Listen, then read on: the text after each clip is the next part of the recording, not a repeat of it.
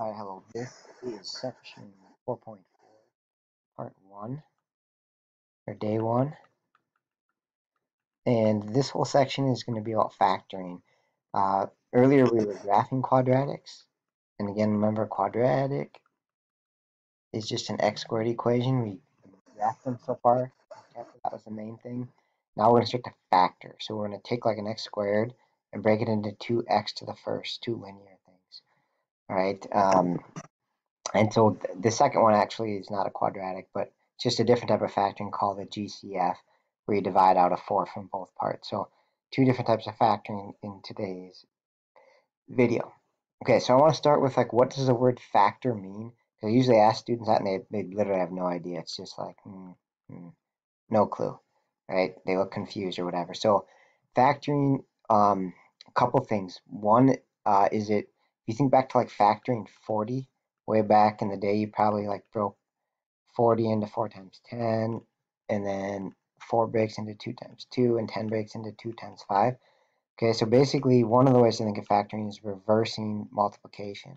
So that 40 actually breaks down into all these little things multiplied together. So that's factoring, would be undoing that multiplication. Okay, and so in terms of polynomials, right, when you multiply polynomials, you do the FOIL process. So you multiply those to get x squared, multiply the outer two to get 6x, the inner two to get 4x, and the last two to get 24. Okay, and so when we're done, we combine our like terms there. So we get x squared plus 10x plus 24. Okay, and so I do this because what we're going to do next is the reverse. So we're going to start here and break it apart. And the idea is the x squared means we're going to have x and x here. And then the other two numbers in the back when we factor have to multiply to the 24 like they do when we're doing FOIL. And then they have to add up to this 10 because in the FOIL process you have these two that come together to make the 10x. So when we factor this, we're going to take 24 and look at all the things that multiply to 24, right? So 2 and 12, 3 and 8, 4 and 6.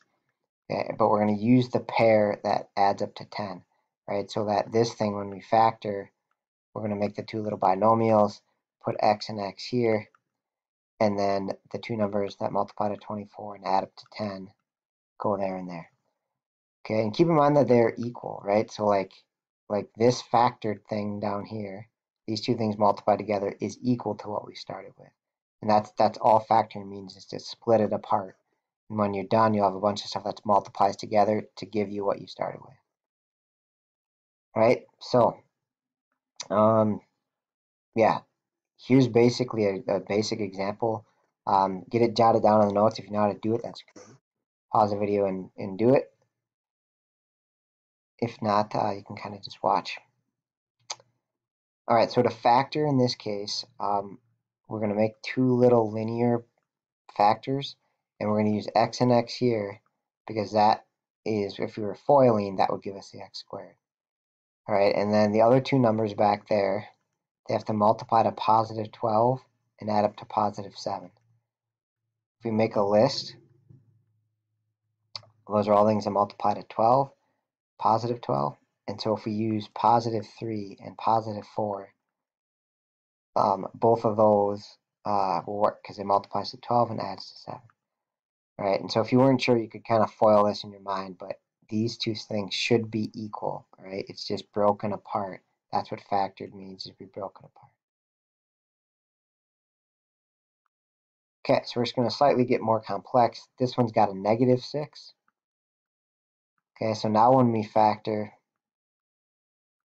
we're going to use x and x, but we're going to use one negative number and one positive number, right? If it multiplies up to negative 6, it has to be one negative and one positive.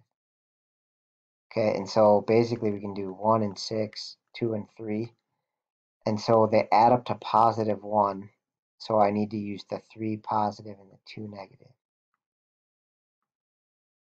Okay, and so that is our factorization, right, broken apart. All right, let's actually try one with two negatives like this to be a little bit different. Pause the video and give it a shot. Again, our goal is to factor break it apart. All right, so I always set them up this way where if it's x squared, I know I'm going to have x and x here. And then on minus 16. So in this case, I'm going to need one negative and one positive. And the negative one is going to need to be the bigger one, right? Because it adds up to minus 15.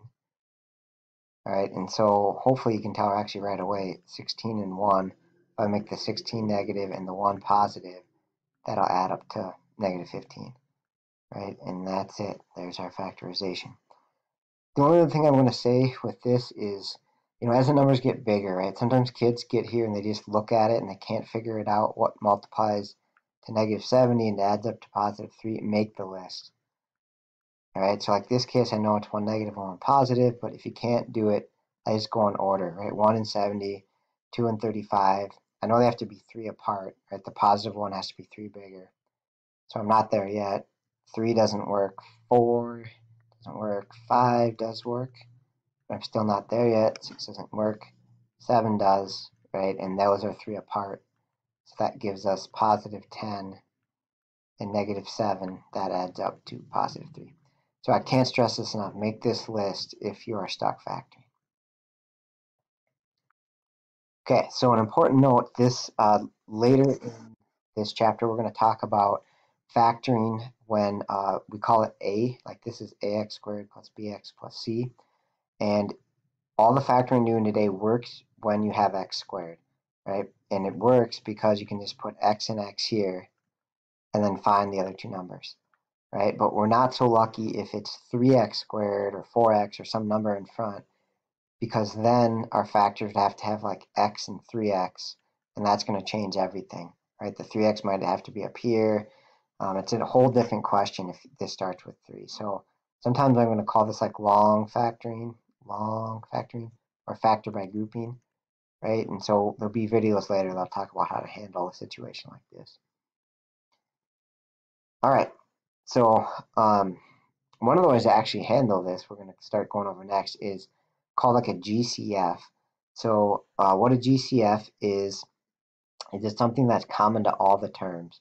So back on this question, like if 7 was divisible by 3, one of the ways to handle this through would actually be to bring it to front, factor it out, right? But it doesn't quite work on this one because the 7 is not divisible by 3.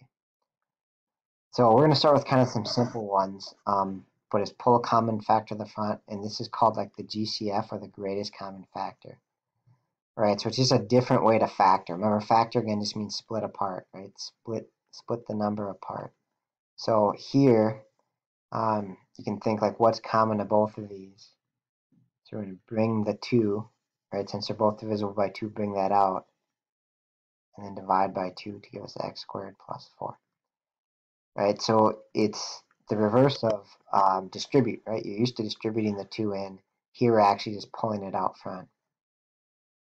All right, pause the video, give the second one a shot if you haven't already.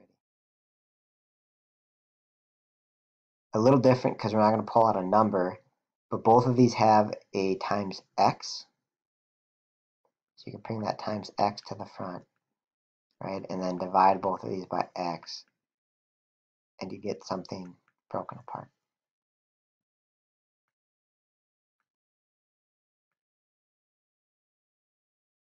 All right, let's try a little bit goofier one here. Give this one a shot.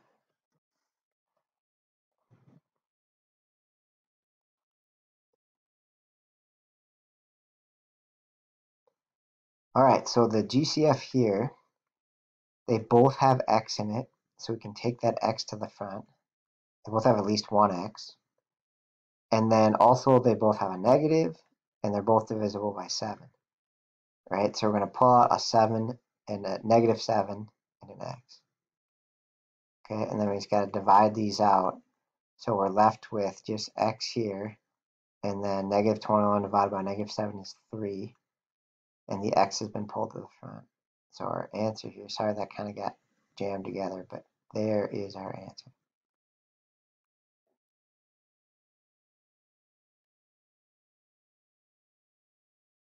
All right, So, if you can put all of this together, I got a factor question for you here to try.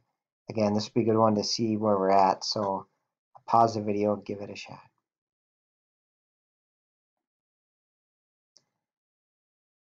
Alright, so this is like the first factoring we did. We have 3 terms, and we're going to make it into 2 little binomials.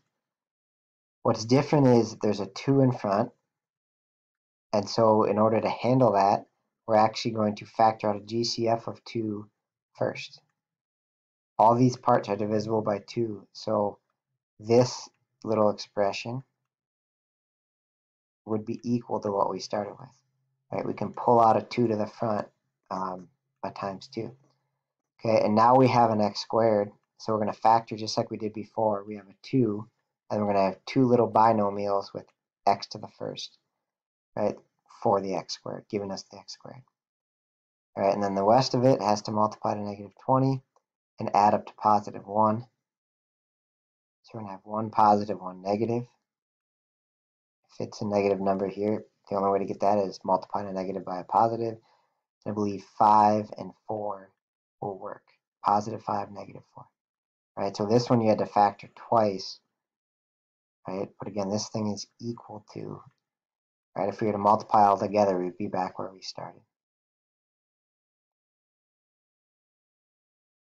All right, one more challenge one for you here. It starts with a negative. So again, you gotta do factor twice on this. So give it a shot, and then unpause the video.